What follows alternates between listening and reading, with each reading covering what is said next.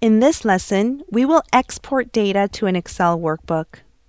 I have a table of suppliers in my Access database that I would like to export to Excel.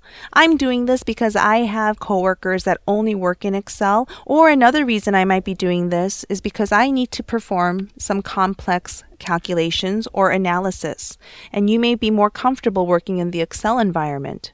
So it's perfectly fine to take your data, export it into a different application, and then perform your analysis there.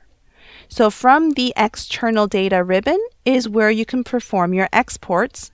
So before I do the export, I'm just going to go ahead and close the table, then click on Excel from the export group of the external data ribbon. And the first item that the wizard would like to know is where you would like to perform the export to.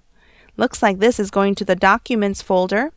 I would like mine on the desktop. I'm going to quickly email it to my coworker and then probably just throw it away into the recycling bin.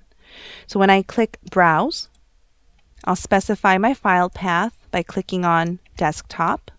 And I'm going to change the file name so it says Current Suppliers. Once the location and name of your export's been established, you can click Save. We do want to work in this Excel format, but if you need to work in a different format, maybe an older format, you are able to downgrade to a legacy format. Down below, you have options to export the data with the formatting. You also have an option to open the file after the export is complete. I like that option.